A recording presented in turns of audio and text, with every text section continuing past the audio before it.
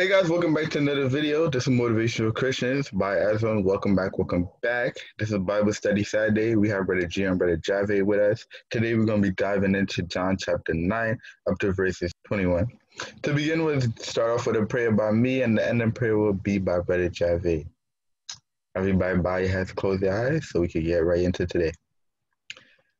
Father God, we thank you, we praise you, we worship you, God. We thank you for this day that you have made. I will rejoice in God. We thank you for each day that you give us life, that you give us back, God. And we pray that we're able to use our day good and use our day for you, God. We pray now as we come together as brothers to discuss your word, that you'll point out the key information to us, God. We pray that we're able to bounce ideas off each other and help each other to understand your word, God, and have fun at the same time, but still also be serious about your word, God. We love you. We thank you, God. In Jesus' name, amen. Amen. Let's get right into it. John chapter 9. And as Jesus passed by, he saw a man which was blind from his birth. And his disciples asked him, saying, Master, who did sin, this man or his parents, that he was born blind? I don't even know. We should stop right there, bro. Do you understand why they're asking that question? I remember that verse, that scripture. I remember it. I don't know exactly from it, but I remember that scripture. I'm gonna read like 2 or 3 more verses, and then maybe that might help you while I'm asking the question. Okay. So verse 2 says, and disciples asked him, saying, Master, who did sin, this man or his parents, that he was born blind? And Jesus answered, neither hath this man sinned nor his parents, but that the works of God should be made manifest in him. I must work the works of him that sent me while it is day. The night cometh when no man can work. As long as I am in the world, I am the light of the world. Why do you think they asked if someone sinned?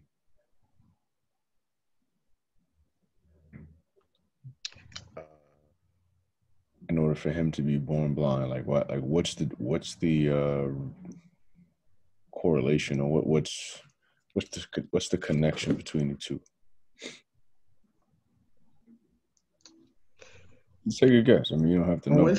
I would say because we were born in sin and shape and inequity, but I don't think they probably would have known about that then. So that's why I want to say. That's why I want to say that. So I don't know. You right around like on the right path. You ever heard of something called generational curses? Oh yeah. We'll just get passed down, or like if we being biological, like scientist stuff, your genes. So just like my dad, 6'1", I got cousins 7'2". I didn't come out 4'8". I came out somewhere in between those two guys. So it's the same thing. So it's the same thing with sin, right? Think of sin as a seed, right? If you sow seeds of sin in your past, and you don't see God to break those generational curses off of yourself and those generations that come after you, there's a good chance that the same seed that's in you is going to get passed down to your offspring and so forth and so on. So that's why they're asking this question, like, did the man himself sin, which caused this type of issue with him, or what? There was just like something that's a generational thing that was passed down, like were their family cursed? Like, Jay, who was it that Shem, Ham, and Japheth? You remember that story, Esron? We went over that last week. That was Noah and his sons. And I want to say Ham saw Pops naked. Yeah. And then told his other brothers. The thing with his other brothers, instead of just poking fun of it, I think, was it a towel or like a robe they got? Something that a robe, and they backed into the tent and just gave it to their dad so he could cover up. Exactly. But then what happened after that? right? Like, so we're talking about generational curses. So Right. what did Noah say to Oh, him? Noah, he said he cursed him for some I don't know how many generations, but Mhm. Yeah, go ahead. I don't know how many generations he said, but he said I curse you for so and so generation, and I'm pretty sure he said something else after that. I don't remember. So he didn't curse Ham. Who did he curse? Ham's son. Oh, son, See? So I knew Ham name was in there somewhere. So that's something that you should even think about one day, like while you just got your pen and paper out, just kind of figure out like what type of things that maybe your parents that weren't godly, and just kind of like ask yourself, do you see yourself in that same realm? Because those are things that you got to take to God and ask, forgive my family, forgive us, forgive me, God help me to even start the generational breaking of this, like to break this generational curse. All right. By one man did sin enter the world, and by one man was everyone freed from the power of sin that was in the world. It just gets passed down, brother. All right. Jay, you got anything to add? Hello? You good? You hear me? Yeah, say again. Oh, okay. I was saying that it's two-sided too. The other side of that, the first side is the generational curse, and then the second side is back in those times in the Jewish culture. It was a common belief that suffering or calamity was because of or the result of great sin. So that was a common belief that someone did something really bad while you're going through what you're going through. But there are times that people suffer and go through things just because God intends for them to suffer and go through things. And through whatever they're going through, God gets the glory, right? And he tests and builds their faith. So it's twofold, it's two-sided. Right? So generational curse that you got to go through this so that God can get the glory. Yeah. Keep that in mind. Like, Yeah. oh, why me? Why am I going through this? Or why did he die so young? Like, look at Chad Boswick, Black Panther. I respect him even more for having an illness and visiting those who had the same illness to strengthen them. True. And that's how you give God a good glory. Absolutely. That's how you glorify God. Through your suffering. Ooh. Through your suffering. You look like you're ready to preach that. Oh, that just hit me in my stomach hard. Son, it's crazy because people forget about the suffering aspect of Christianity. Like, God's going to bless you. God's going to give you this car. God's going to give you this money. He's going to give you this promotion on your job. God's going to give you the job that you want. God's going to give you this. He's going to give you that. And God is good. He's going to rain down. He's going to open up the gates of heaven and pour out a blessing that you can't even gather. Yeah. We can't forget God is also going to bring suffering. I mean, yeah, like it doesn't have to hit you, but if it does, or when it does, what posture do you take? Do you take that of, what's my man's name? Job, right? Though he slay me, right? I'm choosing to just worship him anyhow. Or you just gonna be out here tripping like the Israelites in the wilderness. I just fed you quail. I just gave you manna. I just put an oasis in the middle of the desert where you had water to drink, and you still tripping. What's your posture? They were giving things. They were constantly provided by God, Jehovah Jireh, and they're still complaining. And then you have Job on the other hand, who had everything, and everything was taken away from him, and he decided to worship God anyhow. that's a level of spiritual maturity that we all need to be seeking, like going after. Absolutely. The Bible says if we suffer with him, we will also reign with him. And not to go too far away from the story, but what as Gio was saying, what's our posture when you pray for the suffering to go away and it don't? When you pray for God to deliver you from the situation and he don't. And that's tough. It's so tough. And I've learned that sometimes God doesn't deliver you from the situation. He delivers you in the situation.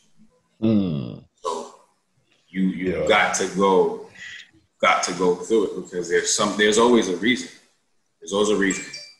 Right? There's always something that God is doing. In your suffering, outside your suffering, there's always a reason. So he doesn't necessarily take the suffering away, but he delivers you in the suffering. You got to go through it.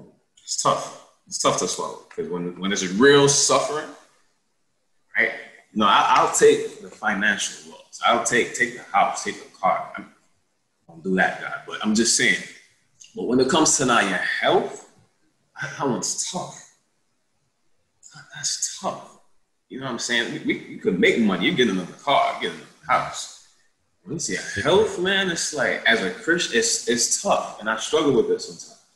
It's like, God, why, why would you allow, this person to, it's tough.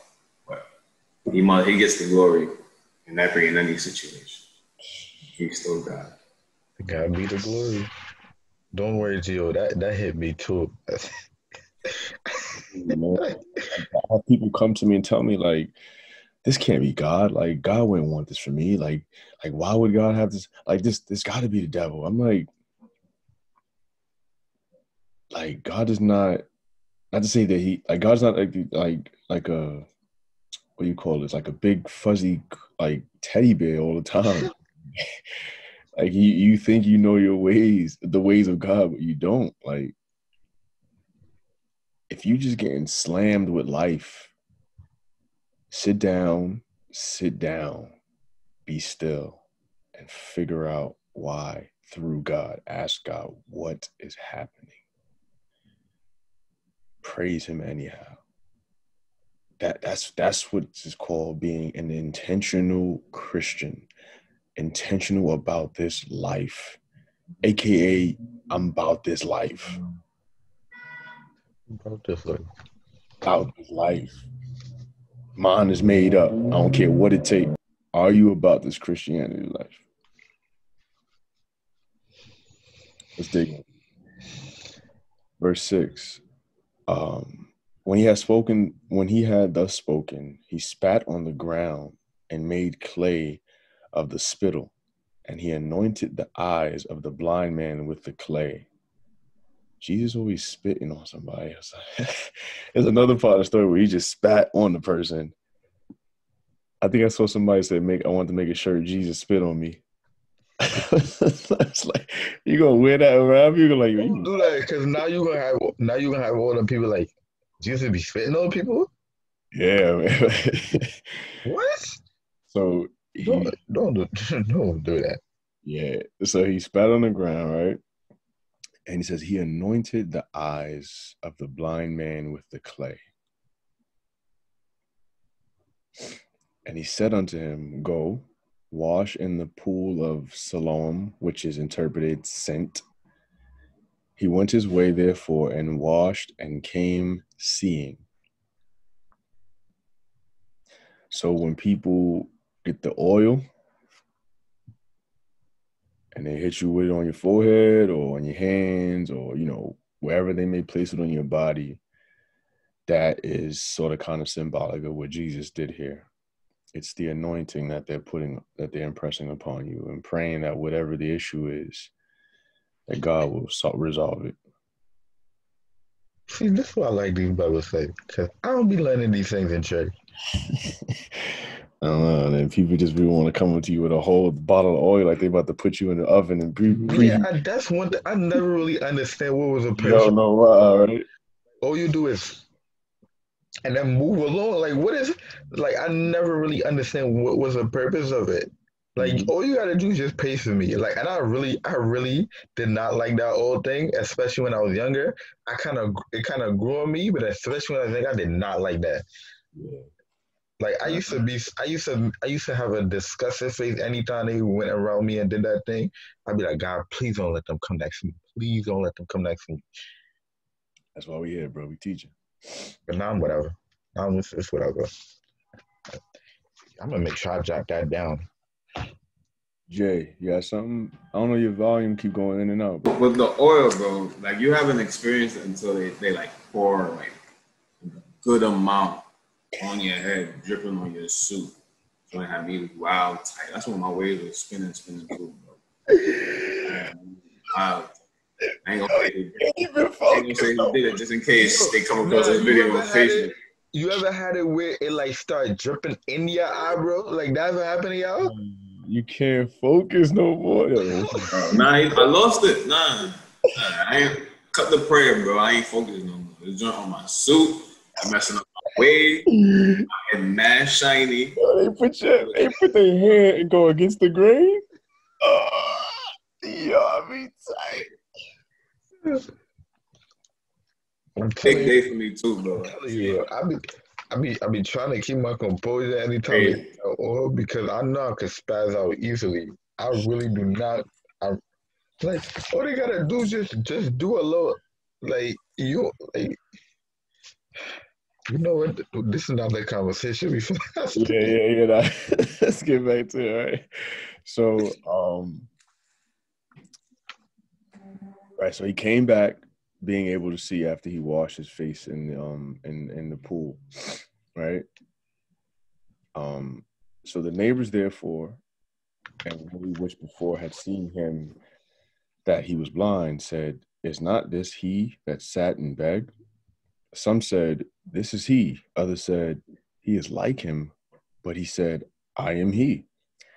Therefore said they unto him, "How were thine eyes open?" He answered and said, "A man that is called Jesus made clay and anointed mine eyes and said unto me, Go to the pool of Siloam and wash. And I went and washed, and I received sight. Then said they unto him, Where is he? He said, I know not. They brought to the Pharisees him that aforetime was blind. And it was the Sabbath day when Jesus made the clay and opened his eyes. Here we go again. Jesus doing stuff on the Sabbath day. He just really getting them tight. Like, yo, where this dude at, man? You keep doing stuff on Sabbath day, going against the grain. Like, if Jesus want to do work on the Sabbath day, he could do work on the Sabbath day. He about that life. Leave that man alone. Jesus is the Sabbath day. Like leave that man alone. He said it was the Sabbath day when Jesus made the clay and opened his eyes. And then again, the Pharisees also asked him how he had received his sight. He said unto them, He put clay upon my eyes, and I washed, and do see. Therefore said some of the Pharisees, This man is not of God, because he keepeth not the Sabbath day. Which commandment is that? Keeping not the Sabbath day. Was it 5 or 6? It was one of I think it was 5 or 6. Keep the Sabbath day holy. We did we got a competition coming up, Jay against South Ozone, and they gave us a couple different chapters in the Bible to study. So I just made like some random questions in Kahoot. So last night we had to go over the 10 Commandments. Boy, pure jokes. These kids, bro. Like, we something else. Basically, we something else. That's all right. What you said? Okay, so we were verse 16, right? Therefore, some of the Pharisees, this man is not of God, because he keepeth not the Sabbath day. Others said, How could a man that is a sinner do such miracles? And there was a division among them. They say unto the blind man again, What sayest thou of him, that he hath opened thine eyes? He said, He is a prophet. But the Jews did not believe concerning him, that he had been blind and received his sight, until they called the parents of him that had received his sight. And they asked him, saying, Is this your son, who ye say was born blind? How then doth he now see? His parents answered him and said, We know that this is our son, and that he was born blind. But by what means he now seeth, we know not. Or who hath opened his eyes, we know not. he is of age, ask him. He shall speak for himself. That's 21. He's just working his miracle. He doing what Jesus do. They be doing work on the Sabbath day too. So like I don't understand why they be so uptight about it. I mean, I get it, but at the same time, you know work on the Sabbath day too. Like you're not keeping the day holy as you're supposed to be. So Yes, sir. What's your takeaways, brother? my takeaway is the anointing, the oil. That's really my takeaway. I'm so glad that I really understand why they do that. Gotcha. Yeah, can you hear me? Yeah, we got you now. Are you trying to say something? You trying to say something? Oh, and I was saying, I was going to ask, who was it that was really blind? Was it the man? The Pharisee? Who was really blind? Look, I got a good answer for this. The man was physically blind, but the Pharisee was spiritually blind. Oh, come with it. Come with it. Come with it. Come on, preacher. Work the text now. As soon as he said that, that came to my head. I was like, you know what? Let's go. Let me say my team. And then big blind. Come on, preacher. So you said the anointing thing is what really got you, right? Yeah. I don't know what it was, and now you found out. Okay. And then now you learned about the difference between spiritual blindness and physical blindness. Yeah. Okay. We'll see. I'll take away. I wanted to look into why Jesus didn't just say, "Go, you're healed," or "Eyes open." What was the reason for him creating this clay? And then, like, that alone didn't make the guy's sight come. Then he went to go wash. He had to go wash his face, his eyes, or face, the clay off his face. And it's just like, why this process? That's what I want to know. I want to learn about. I think the first part of it, during the New Testament time, New Testament era, believe it or not, saliva was used for medical purposes. Right? I wish somebody's saliva would Don't ask me why. My mother used when I go to kindergarten. I would put their saliva in there. Man, you ain't wash your face. What's wrong? Mom, I remember my mom used to do it. Why did they think that was okay? You just go and lick your finger. Just let me be crusty at that point. That's why you always gotta walk around and use some Vaseline or some lotion on you. That's the first part. Really? What's interesting to me is that he used what we were made from to heal him. That was the interesting part to me. He used the mud to heal the man. As far as why he sent him to that pool, not sure. But the rest of me, I focus more on the suffering part. And we have to get to the point where we realize we can't follow Jesus for comfort and convenience, but strictly out of love and devotion. And so no matter what the suffering is, we got to go through it. It's part of the life.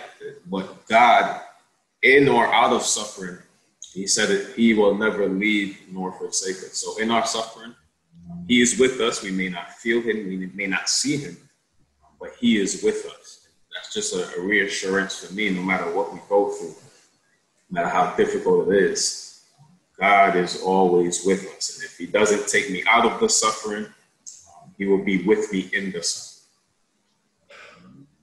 You got me in my bag this morning, boy. My eyes. So I'm looking at the screen, I'm looking at you. I'm like, wait. But I didn't want to say nothing. I'm like, yo, let's just keep going. Yeah, keep like look up, boy.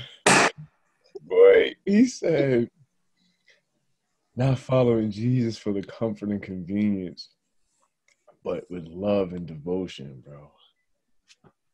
Yeah. That's the only way you realize, yo, I'm going through it, but yo, God, I still love you. I'm still rocking with you. I'm still holding on.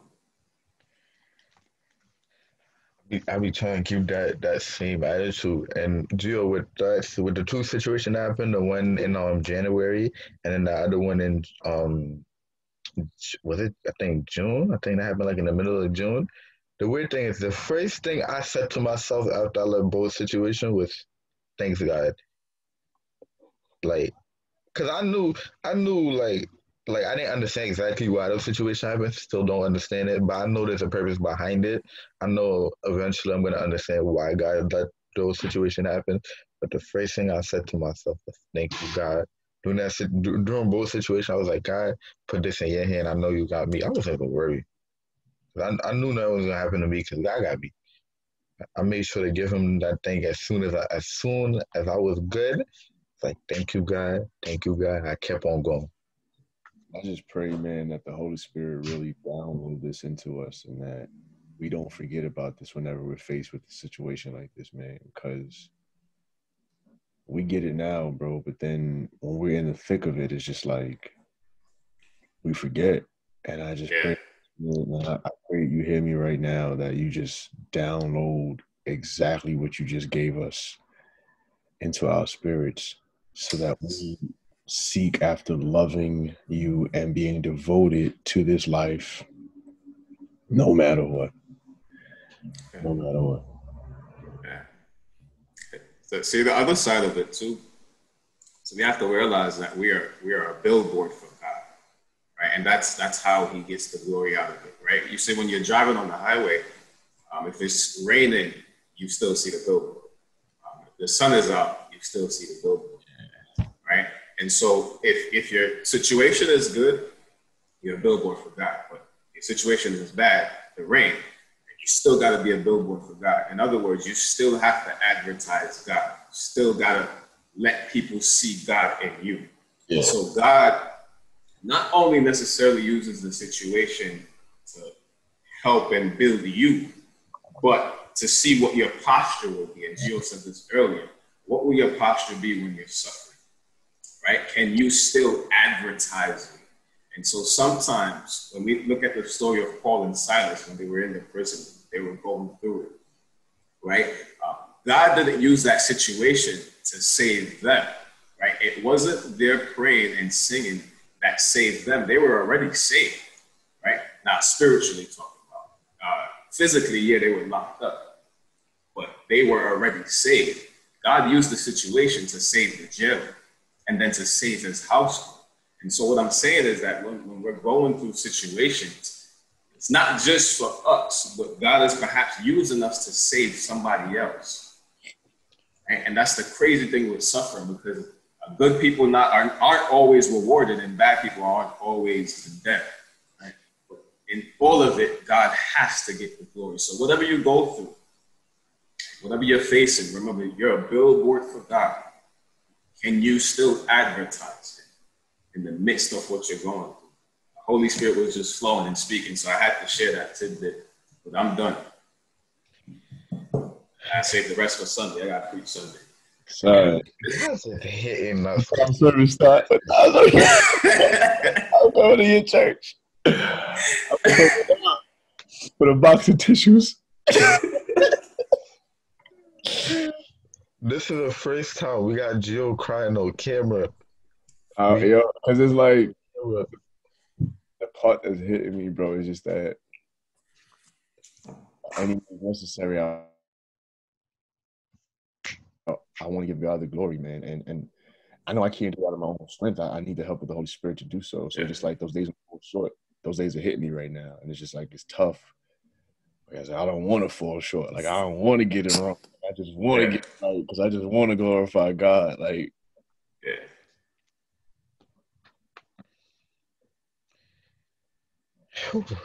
This Bible study was different.